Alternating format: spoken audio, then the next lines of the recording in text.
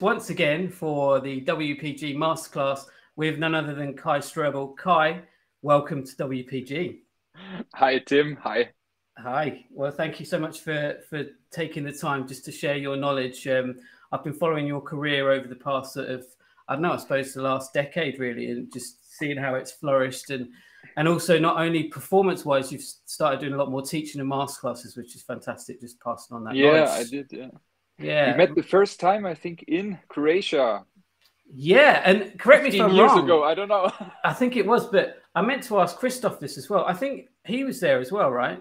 Yeah, it was like Lin's performance with Christoph, Bogdan, me, Vladi, Emiko, I think. Yeah. You have been there too, yeah. Yeah, I remember going to the restaurant. I think I sat next to him, actually. I didn't know you guys at that time. But yeah, cool. So welcome.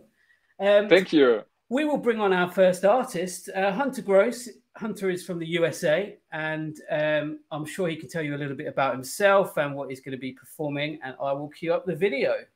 All right. Yeah. So my name is Hunter Gross, currently based in Oklahoma City in the States. Just finished my grad degree about 2 years ago, and I've been doing some adjunct teaching and getting ready for DMA auditions upcoming. I'm in the Heartland Marimba Quartet, so I've been doing a lot of performing with them, and which has been a blessing and so much fun. But obviously, it's such good to meet you, Guy. And I'm going to be presenting Stephen Mackey's Micro Concerto. I performed this piece, let's see, maybe a couple of years ago now, and I absolutely fell in love with the piece when I first heard it. I loved how big the setups were and how crazy it was, so I took on the challenge of it and ended up with a pretty good performance. And obviously, I'm just looking for. I admire you as a performer and your stage presence, so I would love anything along those lines or any thoughts you have. So I think we're going to do the first and the third movement. Yes, we will do. Yeah. All right, Kai, do you want to take the first movement and then maybe comment, or do you want to just do the whole thing and then?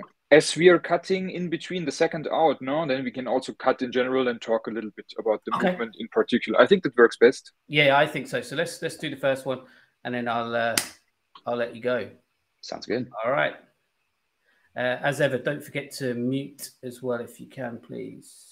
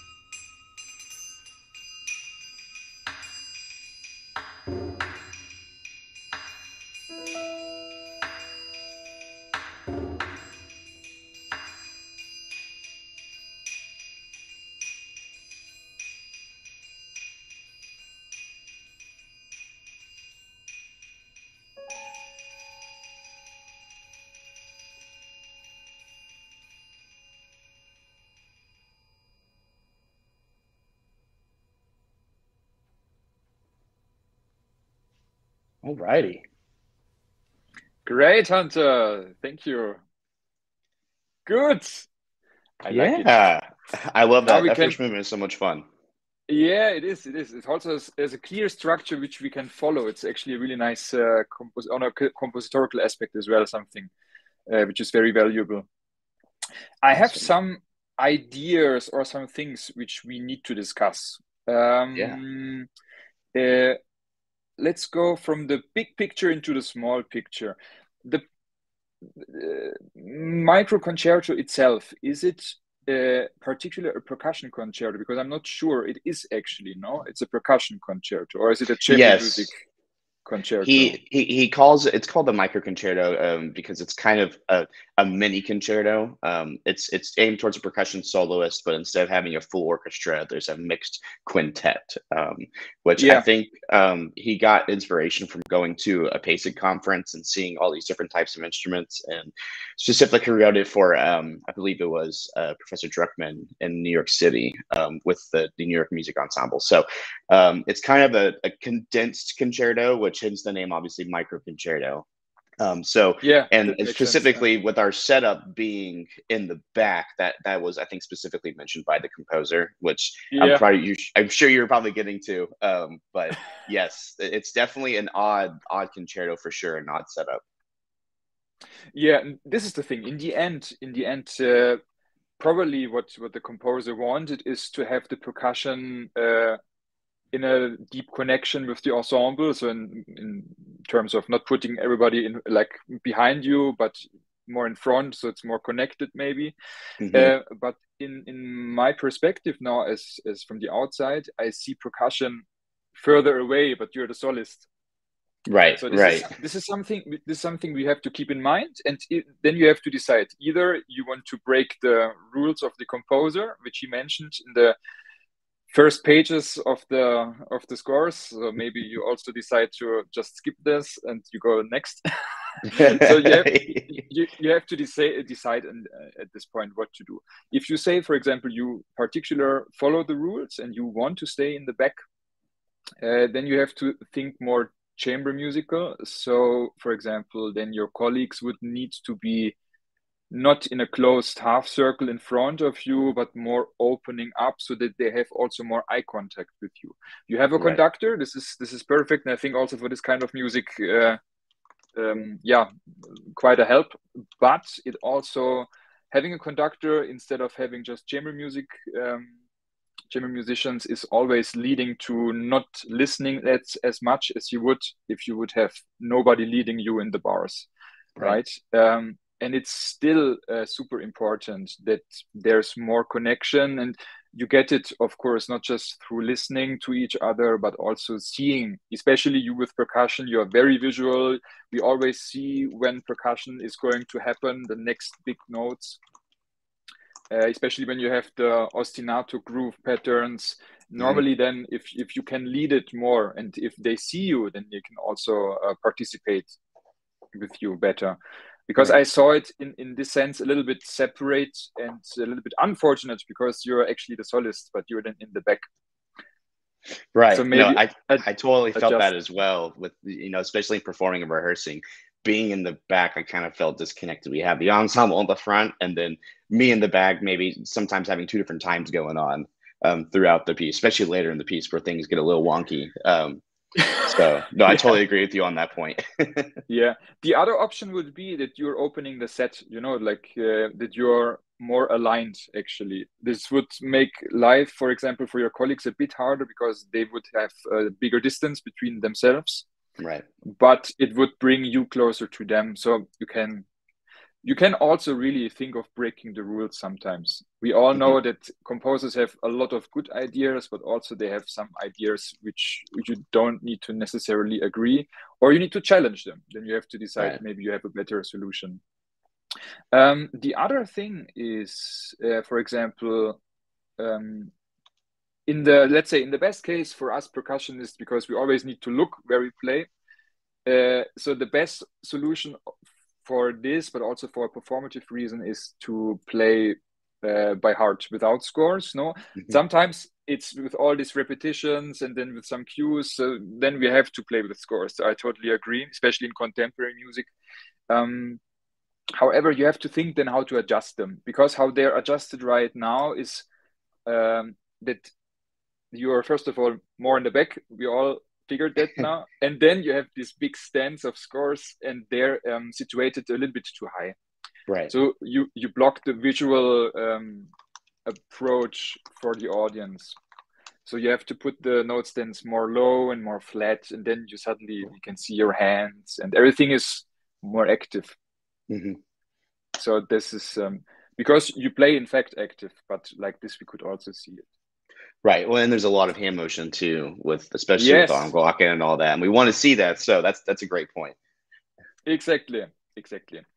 In detail, the first movement is having a fantastic structure. It's really like you're opening, like you're gradually opening the picture. It's like the introduction, and then the groove is suddenly happening, and then it's established, and then you go basically in the same measure outward again. So we end in the same material as we started.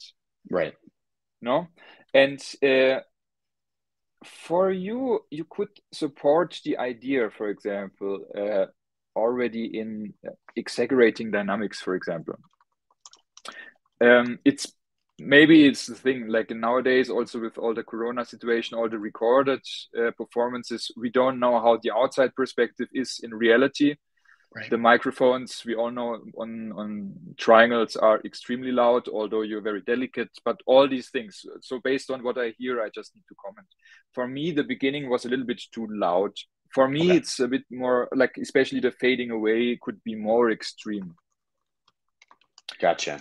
Totally agree with that. That is really like, it's just you're introducing the sounds, then you have a fermata, and then you start, and then it's slowly establishing also with your music partners, and then you have the conga moving in. The conga is an interesting instrument, especially in the microconcerto, because it's immediately by its sound it's so different. And it's introducing this tribal sound quality, which also then when the groove is starting, you also have. So it's the first introduction, and then it's introduced, and then it's established at some point. However, the conga, for me, think of the playing positions, especially when you play it with the clave, later than with the hand too, especially in the beginning when you're still in lower dynamics. Right, like mezzo piano or something. Yeah, it's also mezzo piano is relative. For me, it's like keep your pace, and then you have more capacity later. And it's also with more like mezzo piano alone. You don't need to play mezzo because you're alone either way. If you have to play mezzo, but you have your partners playing with you, then you have to play more things like this. So it's either way a bit more relative. How about when you play the conga with the clave, go more to the edge to get a little bit more of the articulation and a little bit more of the overtone. This was something I was thinking would be nice. It matches, I think, also better with the clave sound being very percussive too. With your beep beep beep beep boop, boop. It's a bit more. It's not too heavy. Yeah, and if you go to the center, I like sometimes it's 1 centimeter, and then already you have the base of the conga, and it's a matter of taste in the end. I'm always the person who is going more for the extremes, more to the edge, really 1 millimeter to the rim. And then if you want to build up, then you can go to the center, because then you create also more volume to it. So it's acoustic, dynamic, and volume then connect. and then it elevates everything up. So then you have more capacity, and it matches, I think, also better. That's great. Bounce, yes. Yeah, it works. The bouncing, it works pretty much. Yeah. Here's the same thing. You can shape the bounce as well based on where you play. If you play in the center and you go more to the edge, or you start on the edge and you let it bounce more to the center, you get a certain melodic pitch, because the overtones are of course changing. You get either more bass or you get more high note in the conga, no?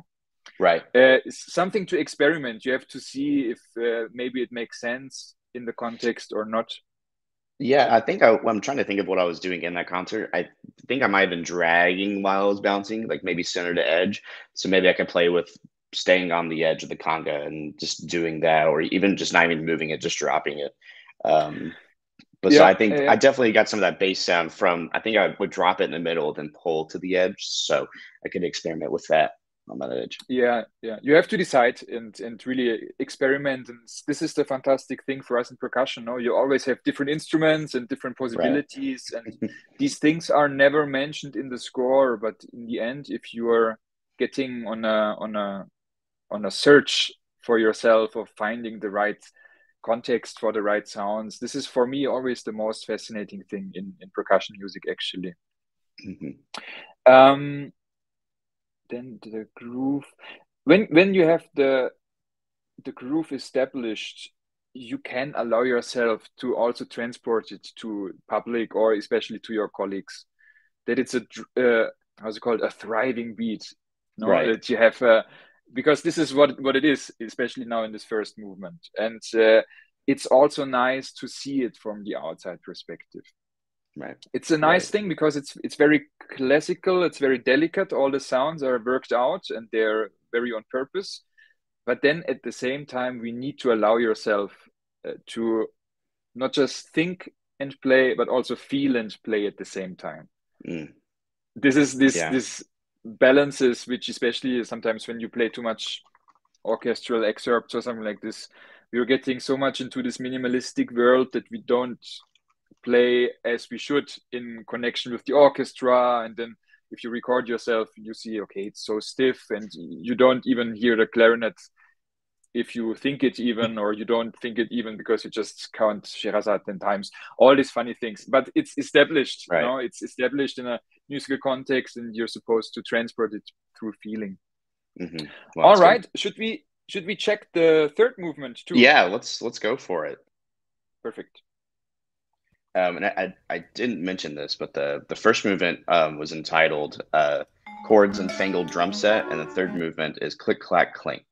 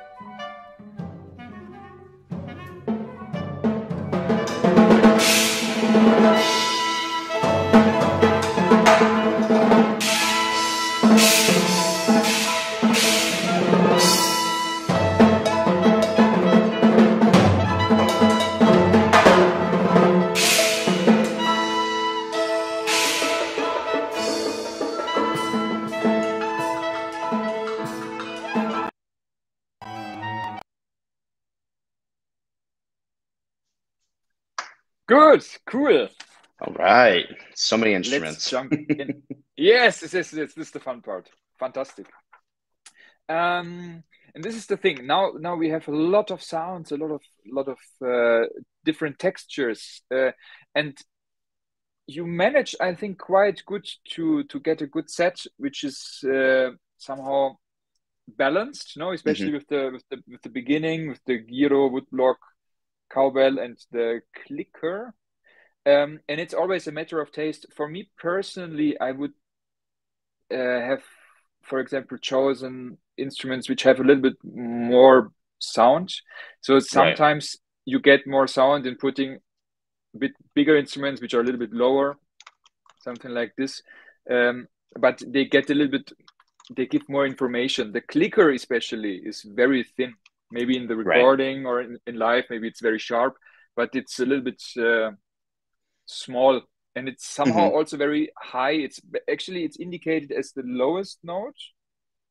Right, it is, and it's, I think, mentioned it's supposed to be like a frog clicker, but closest thing I could find, because this was written, you know, I think almost 20 years ago now, was just a dog clicker. It's like a training clicker thing, so very high pitched. I'm not sure what I'm not thinking about what his intention was for all that, but yeah, I definitely think some different timbres, because there's just a lot of high overtones happening with all those instruments. So yeah, I think if you would get at least the clicker, you can also like find a different solution. You don't need to get you don't need to steal the dog clicker of your grandma.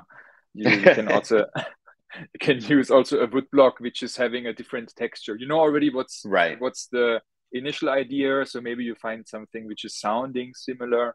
So, but it has maybe more resonance and more depth, then you can also use it on, because then especially in these kind of, in putting all together these different sound producing elements, you're creating a different melody. And this is again the fantastic thing in percussion. We can make music with totally random objects. Right. And the fantastic thing then is in bringing them in a musical connection with each other. It doesn't need to necessarily mean major or minor scales. It's even best if they're not well tuned, but you still you can understand a certain note, or you can follow a certain pathway in music like this.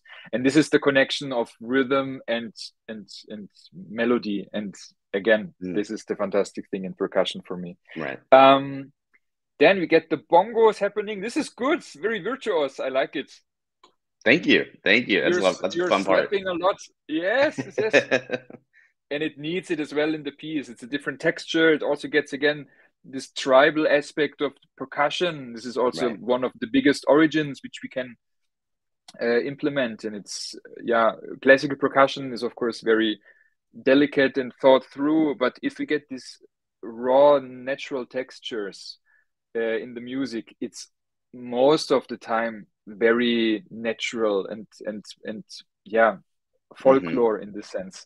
So this for me, bongos in this context, like in the first movement with the conga, you get to the origin of music somehow through sound.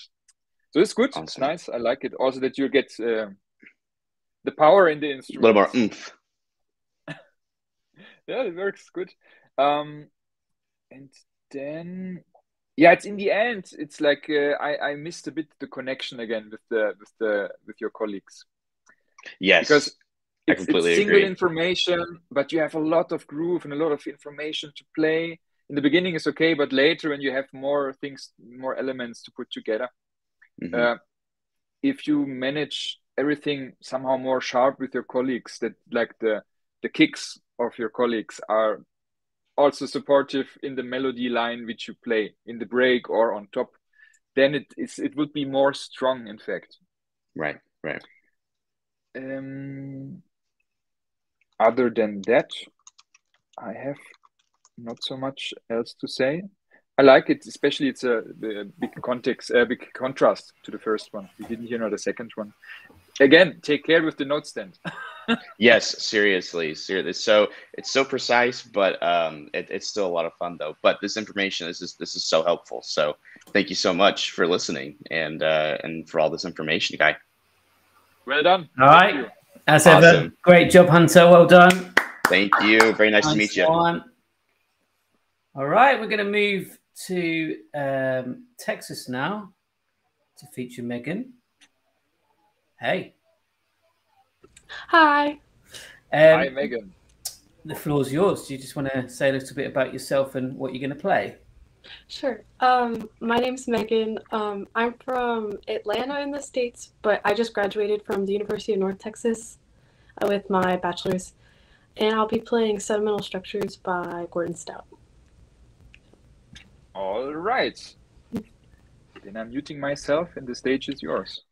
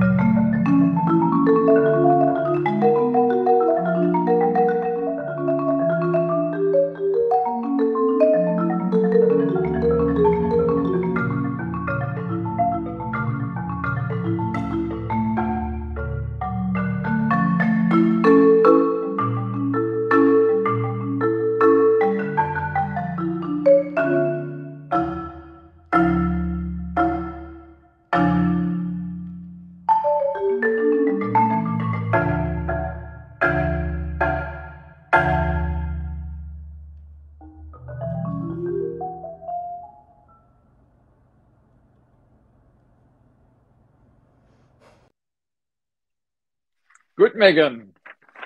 Well done. Thank you. Thank you. It's a typical Gordon Stout piece. It's groovy but abstract at the same time, and it's a little bit your stage to read it in a way that it's yours to make sense. No, it's always a lot of bar changes, and looking at the scores, it's always difficult to find somehow the downbeats or the groove texture. But when you listen to it, actually, then you realize it, that it has a clear groove to follow. It's just not the typical German march on 1 and 3. It's just a little bit more 3-3, 2-3, or something like this. So this is always the thing which I find intriguing with music from Gordon Stout. Megan, on a technical level, well done. Thank you. Your laterals and all the qualities you need on the keyboard percussion works pretty well. No, good. Cool. In the end, this is the thing. What works, as I said, is the technical context.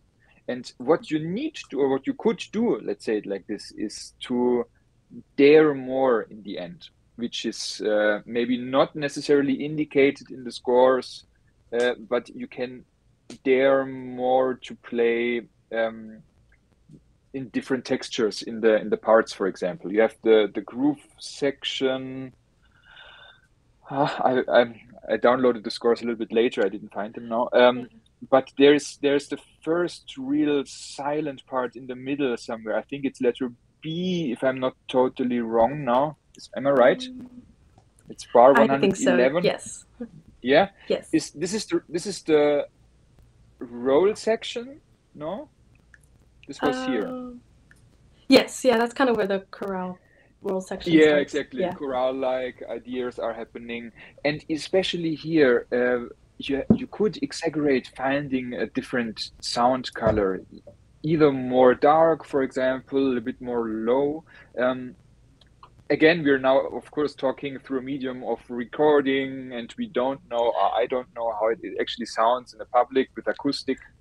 But in the recording setting here, I could, for example, hear all the repetitions on the bars.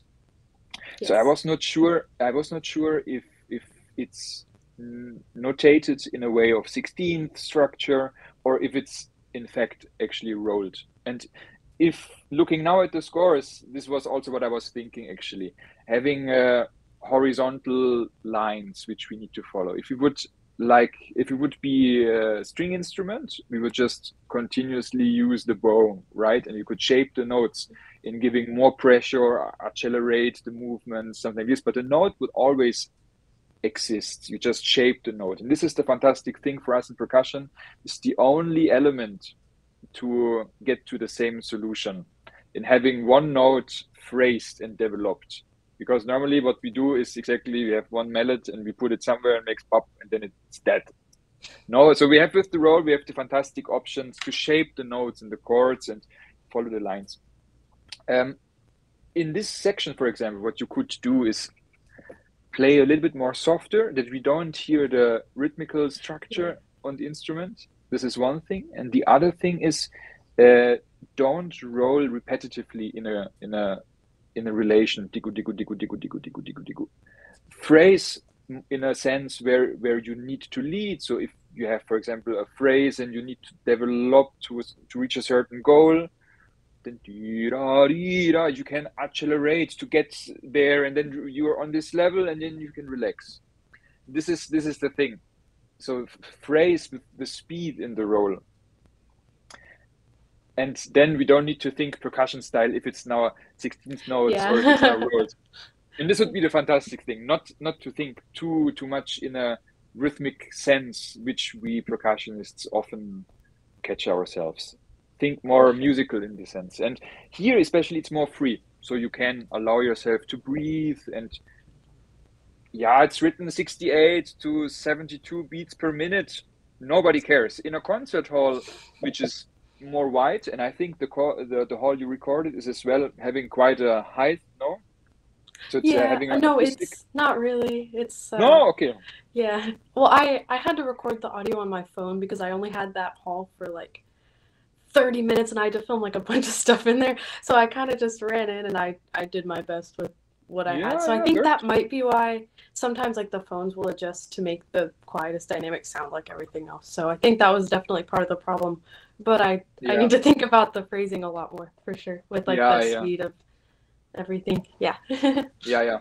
In a bigger concert hall, if you have a lot of acoustic, it's always the thing we practice in our small rooms, but then when you go to the bigger stages, you need to realize that the acoustic is totally different. So you need to play slower, in fact, to be understood, or give the acoustic time to adapt. If you have a certain harmonical progression and then you're resolving everything, you need to give the whole time that you can resolve the chords, for example, because if you're too fast, nobody understands, because there's so much sound still in the air, in the hall ringing. And this is always the thing. I'm also telling it to my students often, that we are practicing, of course, in these small rooms, most of the time in the cellar. And then we are suddenly on these big stages, which is fantastic, but we need to know how the principles are working. So we can't, or we should never play the same. How we are practicing alone in small rooms, we can't do the same when we're finally in concert halls.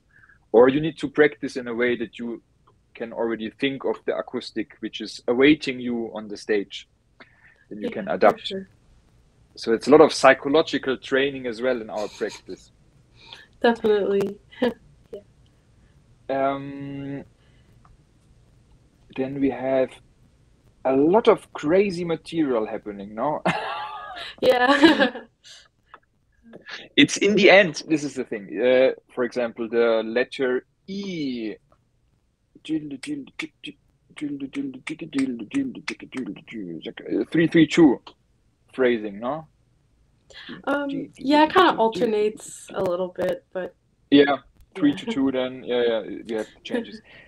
Allow yourself to, or support the downbeats in the end, that we understand it more clear. If it's now 3-3-2 or 3-2-2 or what kind of bar we have, sometimes the bar change is not that important than the downbeat in the music, so it's up to you to decide what is what. But you can give a bit more power there, especially I think it's in the bass. This is the downbeats are most of the time in the bass. You can do it. Question to you: are you left-handed or right-handed? I'm right-handed. Right-handed. Okay, I was thinking you're left-handed. No. But a big compliment. You have a good left hand on natural thing, like on movements. It's always we always have to adapt, certainly. Like I'm left-handed, for example, but I was playing drum set, so my right hand is faster. Really? But I play a lot of traditional grip. Okay. For like rudimental stuff, so I think that's why maybe. But yeah, I have the same thing where sometimes my right hand doesn't like to move as much because I feel better about my left hand. I don't know. Then because of traditional, maybe you're more mobile. Can be. And this is the thing. It's a fantastic thing in percussion. We have to play so many instruments, and it's of course a curse because you have to practice all of them at the same time. In the best case, which is never the case. But in doing, for example, you say you're coming from drumline, so you have a certain background, and it creates also a certain mobility, for example, of speed. And for me as well, like I played a lot of drum sets when I was in school, more for fun, but it was really cool. And I also developed through this a certain feeling of groove and musical understanding in percussive patterns, not just academic thinking and playing. So in the end, this is the thing. We have to get all our backgrounds together, and it creates in the end you as an artist, and everybody is very individual. This is good. No, I was thinking you're left-handed because the left hand, especially in the laterals, but also in the general movement of the arm, was working pretty well. The idea which I wanted to give you on a technical aspect is the right hand. Actually, this is why I was getting into this question talks. Because what are you doing is this is the thing. Technique in the end is always just a matter to get to the music, no? For sure. And if the music works, then we don't need to talk about technique. This is in the end always the best case.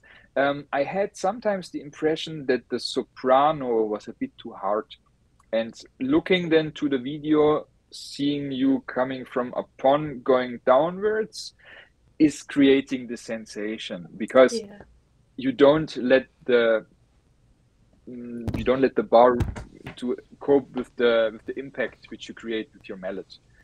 Because normally if you go like in timpani, in the end you go with the stick and then it just, if you go from top, you press it somehow down now, and it creates this, especially in the higher range of the marimba, and it is always a bit of this tensed articulation which we are getting. In contemporary music, it's interesting to use it, but in a musical connection here, more traditional, actually compositorical, it's a little bit more disturbing because it pops out of the phrase.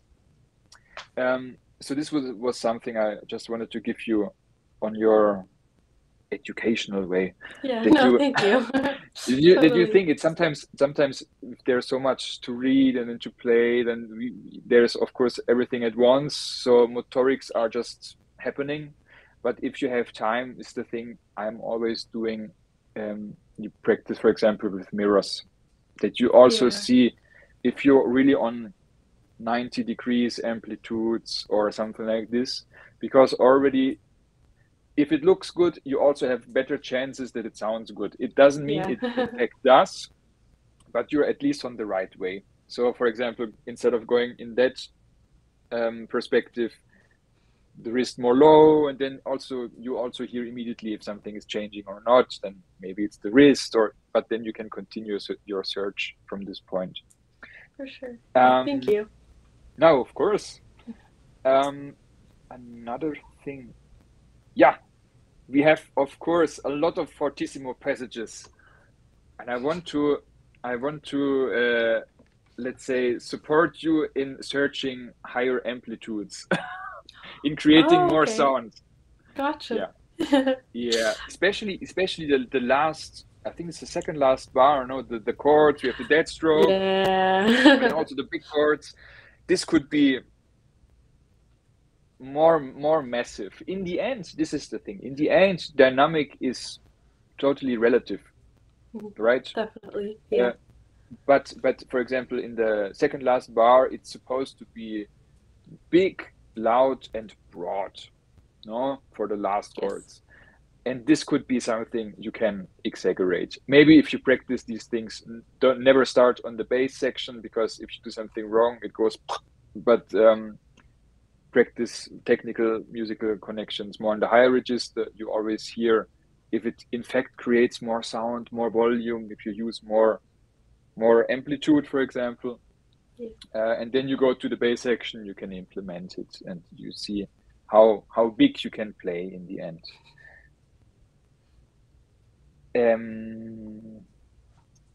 There was one connection. Yeah, it was bar 215. It's like before the section we just talked. 215 is having also this power chords, and you made a separation between 215 and 216 because you played the big chords in the bass, and then you have to move to soprano section to again move downwards. So it's a lot of movement, and this is the difficult thing in marimba, is that it's a huge instrument, and on other instruments you just sit and you can just play wherever you want, but we have to move. So it's also part of the, not just about the choreography, but also about the music, because you need to somehow build a bridge of sound from the bass and then start from a top. And what happened right now is you played in the bass, then you were moving, and then you were up, and then you started. So it was a little bit like square in a sound perception, but also in a visual perception. So in the best case, you're, for example, giving the last note more length, and in doing so, giving more length, you're already moving to the upper section, and then you can start. Gotcha. So it's more connected rather than playing, stopping, moving, and starting, and then go, right? Then it's like, and then you can start. Connect it somehow. This would be nice. Yeah, I think also here in terms of timing, you were giving yourself a little bit too much time. It's, I mean, in the end, again, maybe he's not watching, so I have to take care. But normally it's like the things. Sometimes it makes sense. I said it to Hunter before. Sometimes it makes sense what composers are writing. Sometimes you have to question it. In this context, it makes sense, in fact. So there's a certain relation of groove and break, and the break should be in time that you can continue starting in a way. Then it's connected.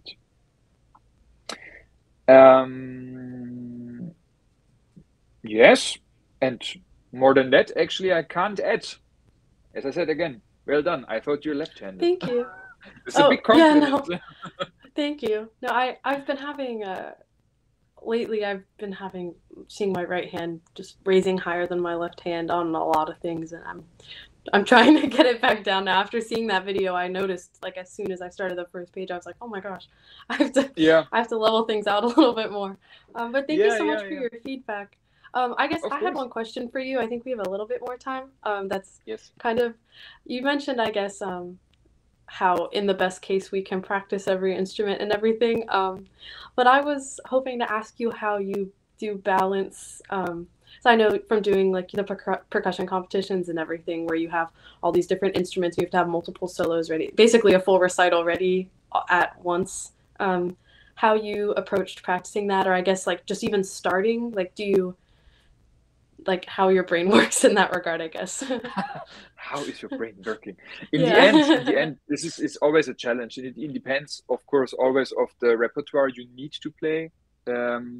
In terms of competition, it's again always a very special situation because the repertoire is very special. It's not the repertoire we normally go for concerts or recitals. Actually, it's very particular, but it's a lot of instruments either way. What I always do is I practice snare drum as I'm having in warming up on the snare drum or the practice pad, I'm getting my motorics on a level 0. And if I'm then ready to go, then I can play marimba, all the mallets and timpani and snare drum. And yeah, if I also work with if I warm up with the bigger mallets, I'm ready for the setup somehow like this. Gotcha. But what I'm doing, it's in the end a technical approach, is that the technique I'm using for marimba is the same actually as I'm using on timpani or on snare in a condensed perspective, of course, different material, different amplitude, but the structure is the same. And it's saving a lot of warming up energy or getting them on a certain level because it's, as we all agree, so much at the same time. And all these mallets have different weight points and it feels super different, and we have to somehow get it all together. And this is why if you have a certain technical fundament, find the parallels in the end also for you. Find the parallels in, for example, playing marimba and play snare drum. Wrist, best idea. Yeah. And for me, for example, the pressure point on mallets, if I play marimba with 4, my pressure point is with my 4th finger, for example. And if I have my 4th finger ready, then I can also attach the wrist and it's fluent. And then I'm again on snare drum and on setup. And timpani is the 3rd, first and 3rd, and the same principle, something like this. But again, it depends a little bit in the repertoire you have to play. For sure. Rhythmical pieces or like more let's say more sportive pieces need a lot of more stamina. So for example, if you play setup pieces like Rebond, or you play what else do we have, which is 13 drums, Maki Ishii as well. It's a lot of laterals. So this is why if you come from the snare drum or from drum line, for example, you might end up having by nature already fast wrists. It's benefits which you can have as backup, and then you know it's like, okay, at least technical, I'm on a good level to start or something like this. For sure. Yeah. Thank you. It was really nice meeting you. Thank you for all your feedback and everything. Thanks. All right. Well done, Megan. That would be quite a good one for you, actually. 13 drums. You should check it out if you don't know it already. But yeah, I recommend it. Actually, Kai's got a really good video. I don't did the original WPG video like from 10 years ago. Is that still online? Wow, you remember? No, I no, do this was remember. yeah, this was 2014. This is totally private, so nobody's supposed to see it. It was the third round of the RD competition because I did it twice. I did it 2019 when I won, and 2014 in the third round was Maki Ishii. Right, I played okay. it on natural drums, exactly. Yeah, it's a shame because it was a really good video. Yeah, it was good, but I would play it totally different now, I have to say. I'm a lot more older now. Yeah. All right. Congratulations, Megan. Well done. Thank you. Bye for now. All right. We're going to go to I Ching now, I think. Hello. Hello. Hey. Hi. Okay. Hi. So, yeah, just briefly introduce yourself in the piece, please. That's all right. Oh, you've gone muted.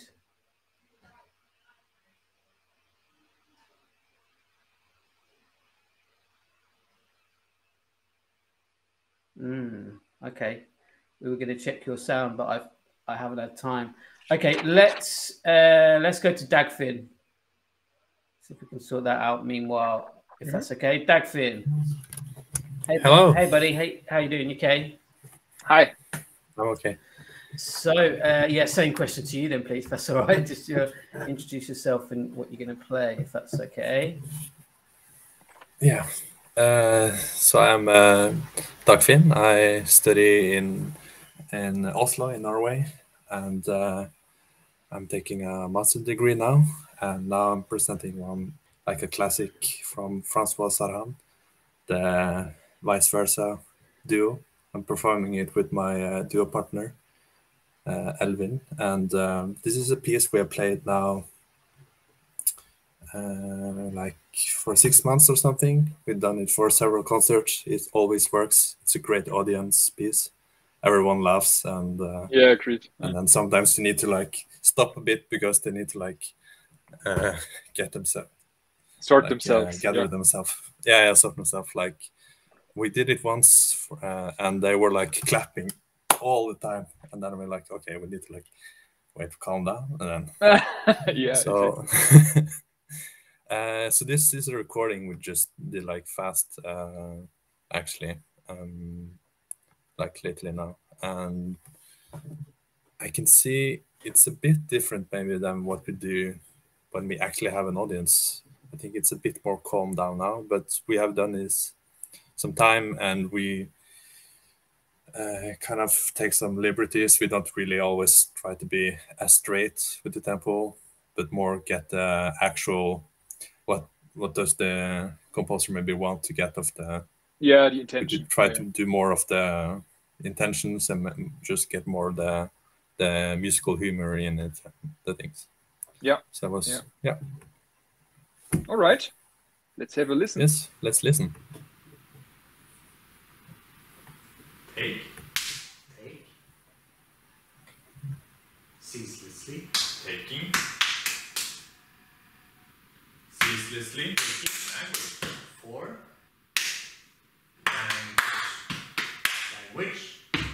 Language for music. C. 4. Music. Text 4. Music and vice versa.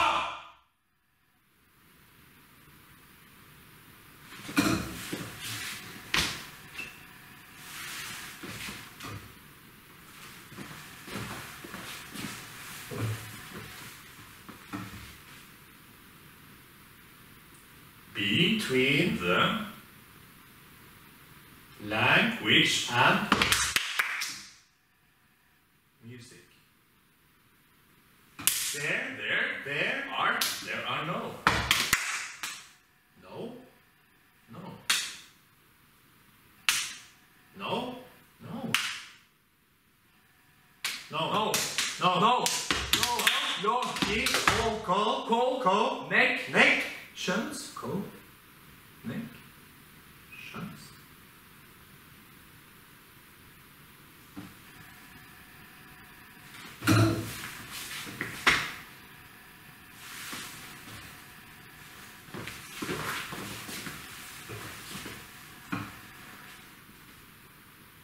Between the neck and the there is on side 3C of percussion. The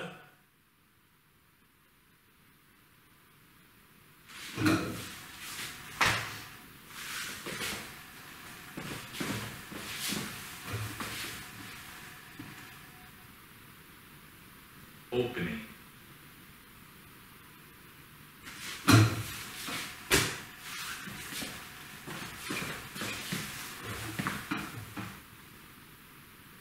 And closing.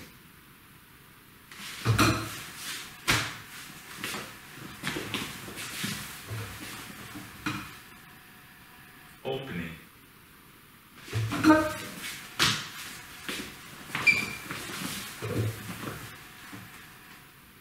And closing of the mouth.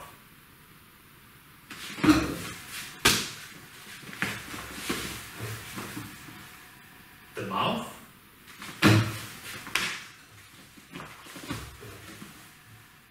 The mouth.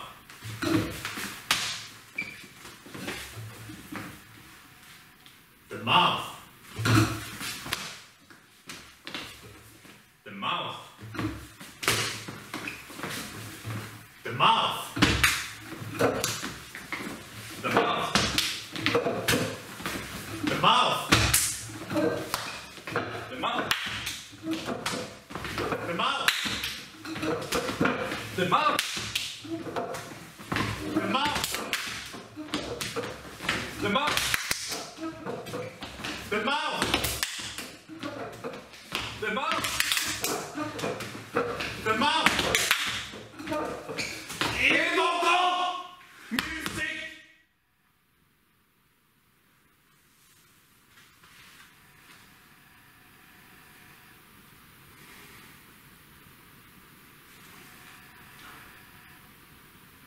This movement is not even necessary.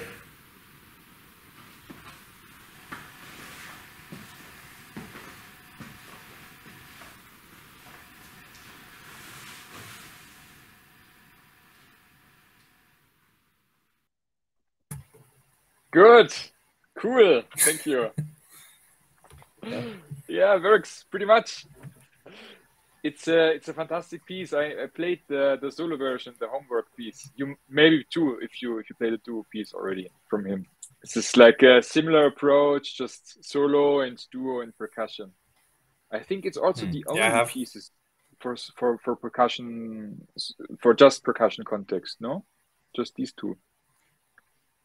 No, like most of all his situations is like you don't need to be any musician, like any musician can do it, and they are depending. Some are duo, some are trio, some are solo. So yeah, I searched like some years ago now, but I searched some music of his, and I found a lot of, as you said, pieces for everybody somehow. But for particular percussion, I thought it's just these two. At least at this point, I didn't find something else from him. Okay. But his music is yeah. This piece is not particularly for percussion. It just happened. It's more easier for percussion to do it. All these things. Exactly. In the end, just percussionists end up doing it somehow. It works pretty much how you do it. I like it. Some general thoughts.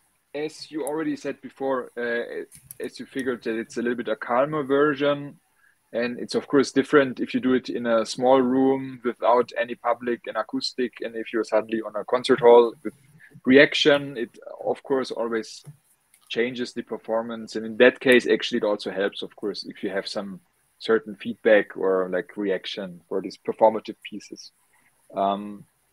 Nevertheless, what's most important, or what I figured very important for pieces from Saron, is the usage of the voice in the end. And you worked it out, obviously. And it also has a certain dramaturgy because it builds up.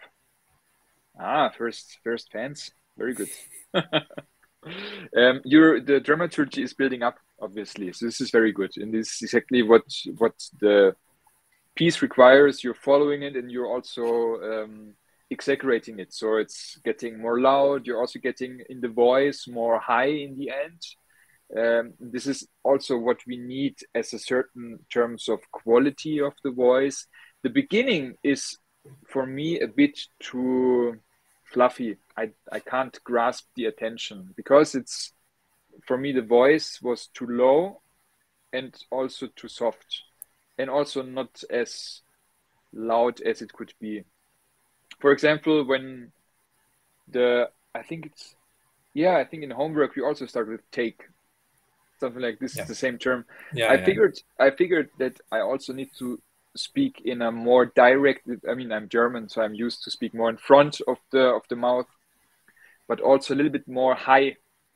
So it's because my voice is a little bit more mid-low section, let's say, and I figured if I'm speaking normally in this context, it sounds less interesting as I actually wanted to have. So what I was doing is I'm speaking more clear and also a little bit more higher, because it creates more tension.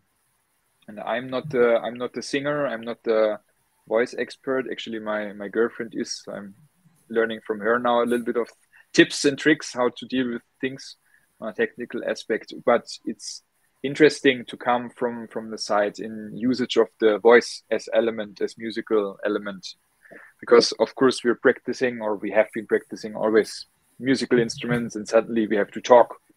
So it's a performative element too, and then it's the thing of how to get there, and how you do it is fantastic.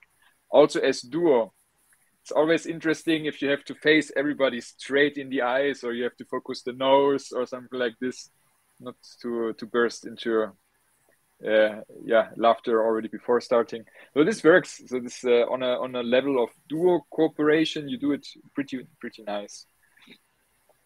For sounds of the body, which is in the end groove, but also in the end, we can also say it's melodic, right? Because the sound of the shoe or of the legs are having a more lower texture, but chest and clap is more high. So we get certain pathways which we can follow.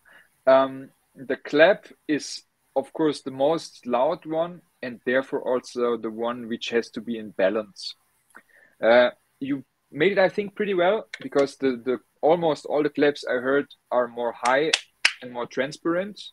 Because sometimes I also heard versions where people are more flat and more low in the texture, and it always disturbs because it's not accurate, it's not delicate, and it's then also too loud.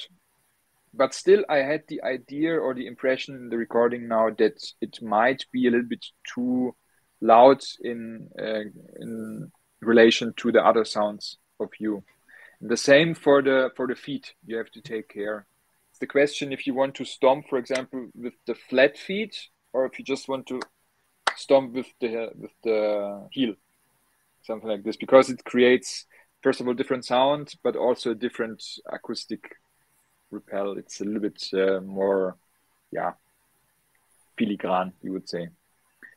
So something like this. Just take care that everything is in balance in this sense. Slap. Your colleague is perfect to see, because in the end the left side of your colleague is very red. No.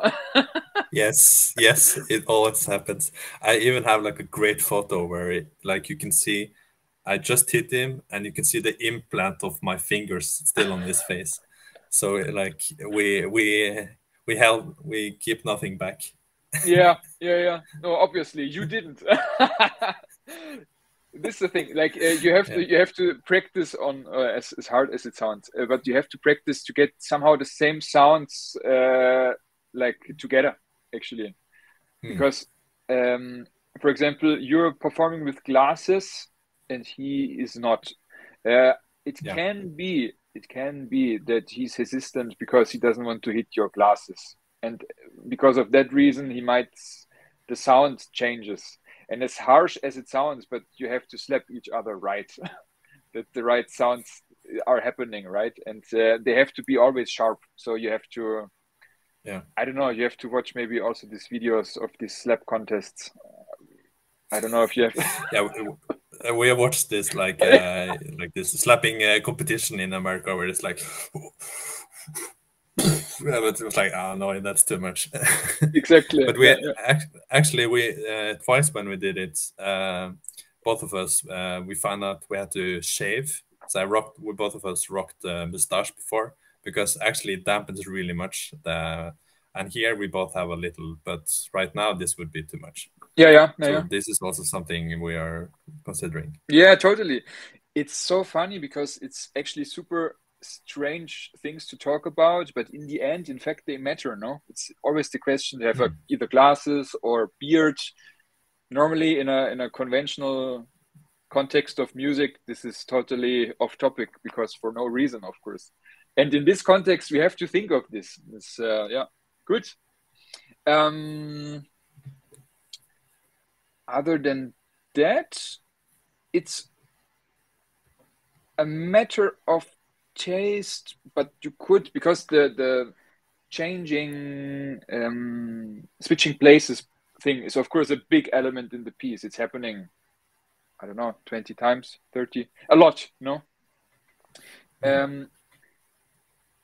Maybe especially in the beginning, be a bit more sharp, like it's a bit more motoric maybe, like then you have this warm human hug. It's a more human element on stage, more theatrical. But for example, if you go up like more motorically and then you go and then you go again, it's more square and it's a bit more particular to grasp. And then later, if you have to accelerate, it gets more and more emotional actually, because of the speed and because of your dramaturgy, which you also worked out. But like this, I think you could give it more diversity, because at some point it's repetitive, obviously. And repetitive material is always the question what to do with it. And as I said, if you keep it more straight in the beginning, it could be interesting. You have to see if it works in the context of the full performance. So what do you mean? It's like stand up like straight, and then you hug? Exactly. Yeah, okay, yeah. And then the kind of opposite after, like hug and then. Because you're supposed to be like straight faced again. Yeah. It's shaping single motions in this way, and then later you're connecting them, obviously. But in the beginning, you're introducing everything new. Everything what we see is new. The whole setting, the single claps, then the clap to the colleague, all these strange happenings suddenly, and then suddenly you're standing up and switching places. Everything is, fantastic somehow for an audience who never realized something like this on stage. Is very particular. So give the single action somehow then this motion, and then it's coming from the second phrase anyway. Then you can build up, and then you have more space, more capacity. This was something I was thinking about. Other than that, I have to say, well done. It was nice. It's always a comedic piece. I like it. Saron is fantastic because it's very delicate and it's worked out in a classical approach. So there's a lot of musical understanding of phrasing and everything inside. But on top of it, it can't be serious. Like, it's not supposed to be serious serial music. It's supposed to be not, how's it called in English? It's not to make fun about. It's also not totally funny, but it has comedic elements. And I think the balance which you put it inside is good. So because it's not a clown show, for example. It should never be what we do in percussion in general. It doesn't matter of this piece in general. If it's getting more like a clown parade of in any sense. It's, I think, the wrong approach, because we are still musicians. So what we do is serious business. But it also means we also need to be fun or excited on stage, and also we don't need to take everything as serious. So this is the things which I find in Saron very interesting, because it's this balance which we always have to find. We can't be totally serious, and we also can't be totally off topic of being super entertained and fun, because then it's also just a charade. But how you did it is nice. It worked. It's exactly the right balance. Yeah, we have joked around. Like we thought about like ad-libbing all the hugs, and like doing different, like suddenly like one is hugging but the other one is not, or like fist bump. Yeah. But just ad-libbing it all the time just made us laugh, and then we just lost face. Yeah. So exactly. if we do that, I think we need to maybe plan it. But yeah, we're trying to experiment with that. Yeah. Also. Yeah. I think already in working like a certain choreography, like if you want to change, you can try. Maybe it really works. In fact, it's cool. If it's worked out, then it's a great alteration, for example, rather than improvised. Then it's awkward, maybe. Then you have to change character. Cool. Oh yeah. I know there are three versions of this. The original French one, and then this one, and then there's another English version because I think this one is not done by Francois himself. It's someone who did it, and there. But we learned this, and then our teacher told us, we actually something different. Then also a lot of the text is also different because it's different translation. Yeah. But what we struggled a bit for this is because of the translation, I guess, is a lot of the kind of downbeats of the things we're saying, or like how you emphasize the words in English is put in a totally odd place. So yeah. Yeah, I figured this in the beginning actually already. It's the where is it? Yeah. The second phrase. There's one word.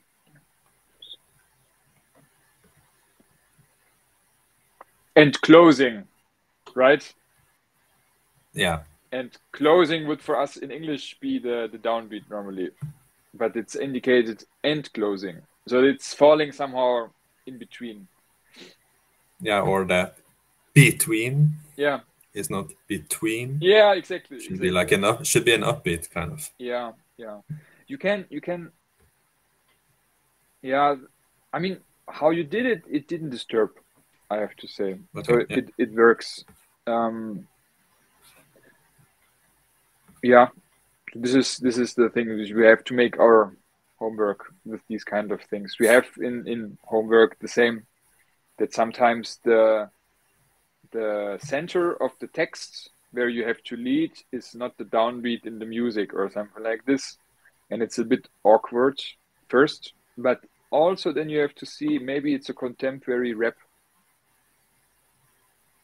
You see, so then you don't need to really fall on the main points in the phrase with the right text or something like this. Cool. Thank you, Dagfinn. If you don't have a question, I'm happy.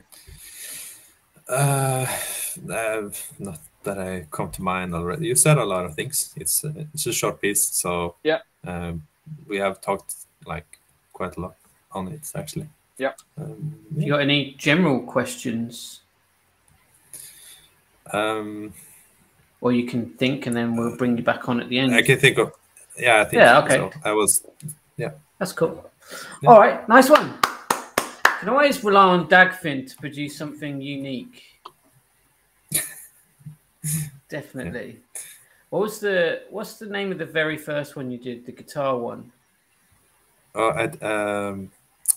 It's called "You're a Dirty Fox" by Alexander Schubert. Yeah, you should check that out. Yeah, it's good. Dirty Fox. Okay. Yeah. I see. Ciao. All right, good. Let's see if I Cheng has come back online. Yeah, cool. Can Hello, you hear back. us? Are you there? Hello. Hey. Can you hear me? Yes. Okay. we So, can. all right. Yeah. So, yeah. Go for it. Yeah. Go for it. It's all yours. All right. My name is Yicheng. I'm originally from Macau. I studied my bachelor degree at University of North Texas, and I'm currently graduating with a master degree at Wichita State University. And today I will be showing my my marimba concerto by Eric That's my Ewason. dinner. Sorry. No, it's totally fine. It looks good. Because Tim has birthday today. He needs to get his Look at this. barbecue. I get fresh fish delivered on Nice. the plate. Fantastic. Anyway, sorry, I Cheng. Carry on. No, you're good. Yeah, so today I'll be showing my marimba concerto by Eric Ewason, and which I played last year with my school orchestra. So yeah, I hope you could give me some comments on that. So Sure, will do. Let's go for it. All right, and we have like 9 minutes, so I think we can hear the whole thing.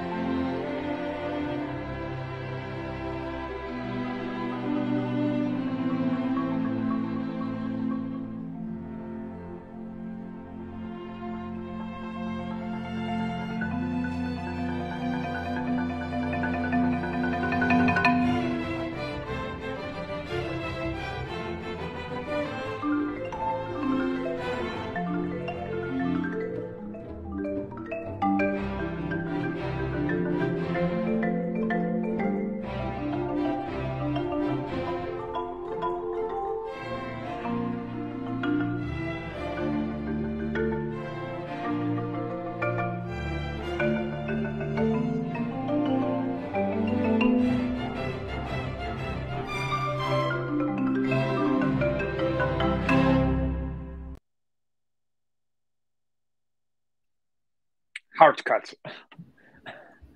All right, cool. Thank you. Yeah, thanks. Good. I have to say, I didn't know this piece before. Mm-hmm. It's written 20 years ago or something like this. I'm not quite sure. Yeah, I would say it's pretty old concerto. 20, Yeah. pretty old. Yeah, but in fact, for percussion, like for, let's say for percussion, not, but for the music of marimba, of course, it's probably the latest percussion instrument which is established, marimba per concerto in general. So the piece what we have here is on a compositorical side of course more poppy. Now it's a little bit more like film music. The chords following is more with the big thirds, because we have power chords happening. So it's having energy through this perception somehow. So it's not contemporary music or something like this at all, which we normally see percussion. So what we have here in having, for example, all the, how it's called in English, medians, like the big third chords happening next to each other, it creates, of course, a lot of power, energy, because it's opening the space. It's a lot of overtones which are in the room simultaneously. So you could allow yourself to have more power in that sense. The material what you have, by the way, is, I think, working very good, because playing a solo with orchestra always requires you having hard mallets. Doesn't matter if it's for percussion, for drums, you have to have bigger sticks or you have to play louder. From mallets, for marimba in particular, you just always need to be harder, because what sounds super much and super loud and super harsh in your practice chamber in the cellar is, of course, then with, in this case, 30 people in your back, but it's the right balance. It's always what we need. So this match is really good, I have to say. Nevertheless, you need to somehow manage maybe to get a little bit more out of the instrument, because it's obviously a lot of material and a lot of 16 notes up and down. But for example, when you have the rolls and the crescendo, it's in the end like timpani. You need to let the resonance out of the instrument. Like you let the instrument make the resonance. Right now, what you do is you're closing down. So you have the last stroke is a downstroke. And what happens is we perceive it as an accent. So it's loud and short. But sometimes what the music requires is length. Yeah. And it's a technical aspect, which is then solving the musical requirements in the end. Just to get out of the instrument. So you roll and you release with the arm, you let go. Okay. This is something to consider, to check out. Maybe it would make sense there, because the orchestra, they also let the bow go, so they also don't cut. So then it's connecting element. I have some general question for you. First of all, again, as before with Hunter, I think we go from the big frame into the small topics, but from the outside, percussion concerto in general is always starting with the setup in the end. And the question, for example, I have for you is, who decided to put you in from the conductor left side, for example? Was it clear from the start, or you thought about it, or you in particular decided to go on the left side of the conductor? I was thinking about, I don't know, it's just more natural for me to kind of look at the conductor on my left side. That's why I put it on the right side on stage. So yeah. It's on a performative aspect. As we go to concerts, we always see the soloist on the left side. It's natural. We always see the cello and the violin always on the left as solist. In percussion, it's always something to think about, because the instrument is so big that you always end up super in front, and what you always need to have is a connection to the concert master. actually. And like this, in placing yourself on the left side, you're right in front of the concertmaster. So he's in your back, and he's leading the orchestra. So he's the leading, thriving, connecting point between conductor and orchestra, and actually with you. So sometimes we have also conductors being somewhere, but you need to have then the concertmaster who is with you visually and musically at the same time. And in this formation, it's actually impossible. And also on a musical context, you're even blocking the concertmaster, not just visually, but visually also acoustically in the concert hall. So it's also not helping the whole general setting. So this is why I ended up playing the most of the time actually on the conductor's right side, because like this, I have the conductor here and the concertmaster there. So everything is in one side. I don't need to turn heads or something like this. So it's super practical, and you even have more connection to the orchestra. Yeah. And you can, for example, have like this, then depending on the formation, most of the time in Europe we have the cellists outside on the right side. Then you put the cellists more inward so that they're behind you, and then you're a bit more aligned. So you're not totally in front, that you have to always turn your head completely when you're looking to the orchestra, but everything is more connected. And it helps a lot. This is also something I wanted to talk with you, is the connection. Because you need to, as solist, you need to learn that, or you need to take the freedom or the task of being solist.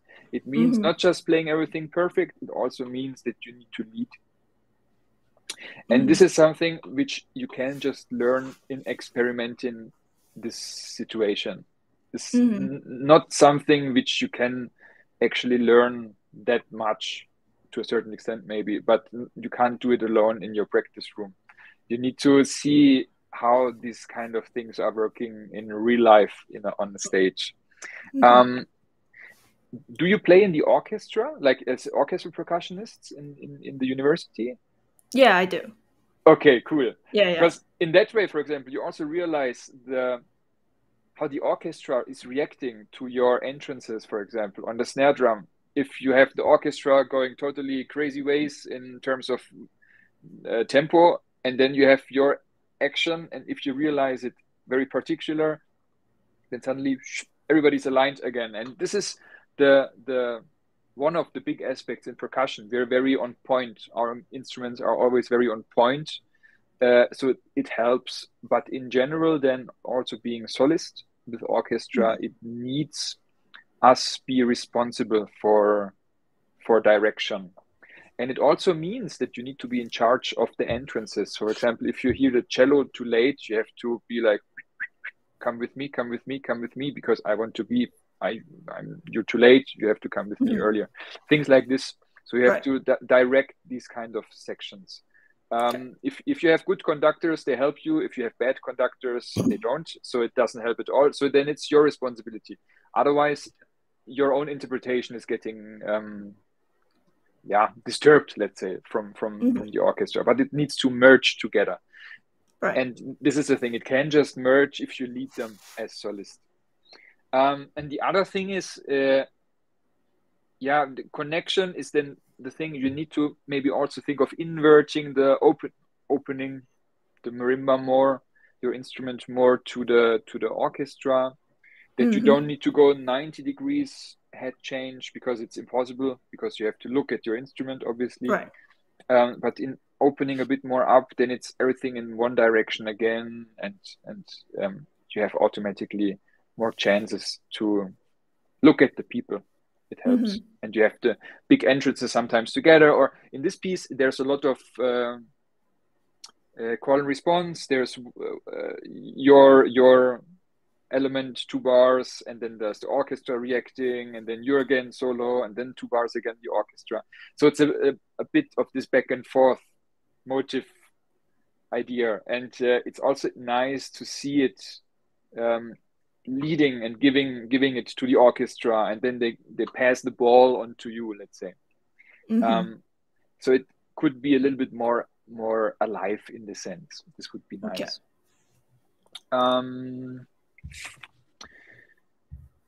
In the beginning, I was not clear if the pulse is in 2 or in 3. It's in 2, no? Yeah, it's in 2. Okay, because I think you could emphasize the downbeats more. Okay. And sometimes it's the chord change is on the second and it's of course let's say very tempting to start to D because it's the double on the second eighth note, but you need to actually support the groove, especially as it's a very poppy, more groove related piece. You need to support the groove there more. So it needs to be more in this pulse. And also if the cues with quarter notes go G, E, then see them also as a cue. That the downbeat is again the 1, because sometimes I fell forward in the pulse because I thought to hear the cue as main beat on all these groove games. So be more clear with what is where and which relation. This would be nice. How did you feel with the tempo in general? I feel pretty good. I don't have to adjust too much with the orchestra, so yeah, that was okay. Good. Always in terms of, if for example, because I've felt on some 16th passages, I felt them very fast. If for example you felt the same, even on stage, you can be more strong, for example, that they realize you wanted to have your way, for example. You don't need to necessarily go with the flow. Because sometimes you have the string players and you look at the scores and they have ba, ba, ba, ba, ba, and of course they rush because they have nothing to play.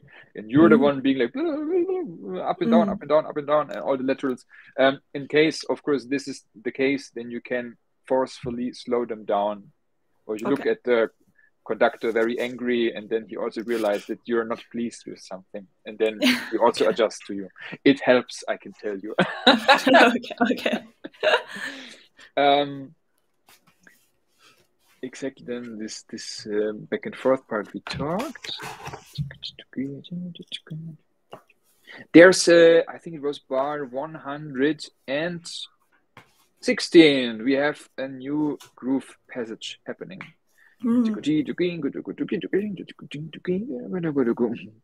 It's really poppy, no? And be more groove related. I mean, more straight in the rhythmical relation. 16th, 8th notes. Be more clear and support the groove. And especially here, it's a hard cut, no? We have the UFO chords right before beep beep beep beep, and then we have the new part happening. Right. And if it's a hard cut in this sense, you have to be really square. Don't just follow the groove, but you have to be the groove. In fact, you are giving it now. So now a new part, new tempo, because it happened. So la la, it was right. No, it was right. But I would like to see you being the groove, like that everybody realizes, okay, this girl is going for the next part. And then it's somehow more strong in the sense. Okay. Octaves, it was all good, nice. Here, especially, it's a little bit more horizontal. The melodic line is getting more horizontal in this passage right after. You can phrase a bit more extreme as well here, like follow the dynamic indications. Piano doesn't need to be piano, forte doesn't need to be forte. You can stretch it based on the sound what you have in your back.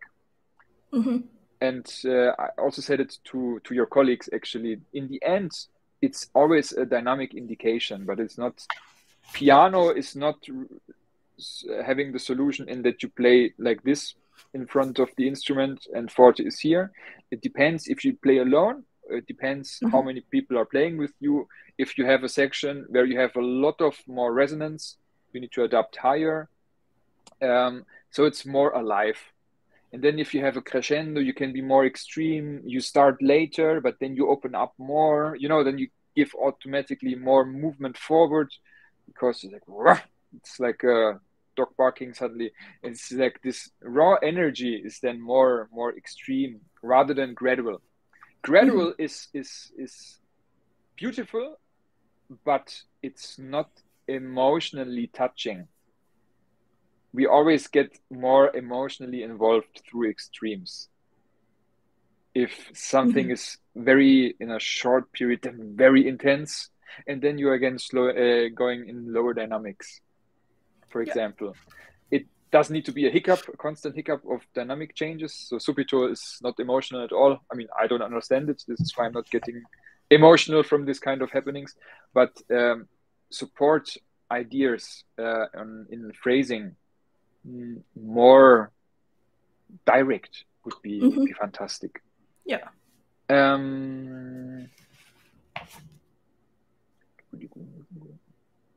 Laterals, very good. It was working. I'm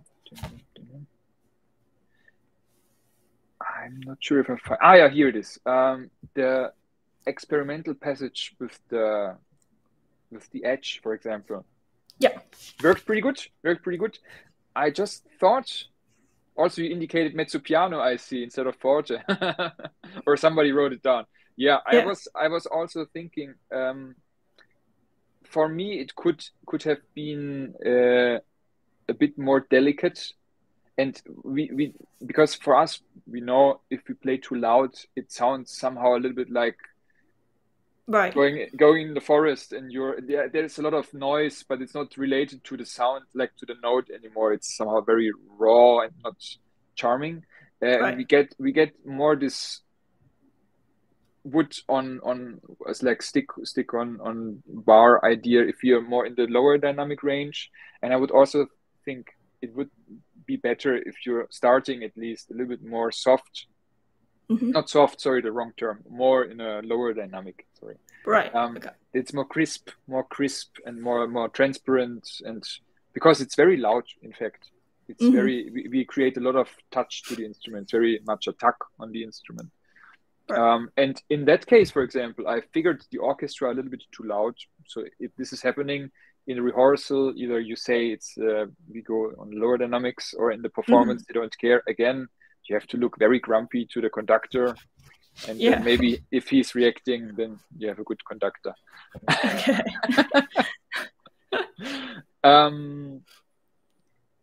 There is some motions. I think it's one bar, for example, 175, or it happened later. I'm not sure at this point. It's like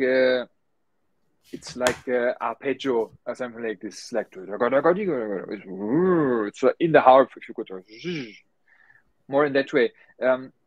Would be nice to find elements which are not all the time rhythm related or groove related, that you also can at some point get a little bit out of this rhythm focus and fly a little bit over the orchestra. So you have to find a good starting point, and you have to know where you have to end. No, it's a little bit more rubato too. It's also very nice in more film music elements of music, to be a little bit more open and more in the air. So then if you find passages where it makes sense, it would, I think, also enrich the piece, because as it starts very grounded and very bass oriented, then you could find also these motions. Really, I think also just telling you the 182 and following, it's always arpeggi, and I think you don't need to end necessarily, or you don't need to necessarily start on the second 16th. You just need to follow, like they have to play the one, and then you have to just continue the energy they do, and you have to finish the phrase, and then again, and then again, and then it's a little bit again this more flying idea in the music would be fantastic. Yeah. And before, I think, of time reasons, the roll passage again is something, of course, very dear to me. You have to find character and the frequency which is matching, that we don't have the note repetitions and the rhythmical element. I would like to hear a horizontal note as the string players. This is what we need, or what we always aim, actually. And either you have to play a bit more relaxed, so more soft, that you don't get to the center of your mallet, which is, for articulation reasons, very direct. So be a bit more soft, or you have to be a bit more slow. You know, things like this, in the end, they matter. If you have a concert hall with a lot of acoustic, you can dare to roll slower.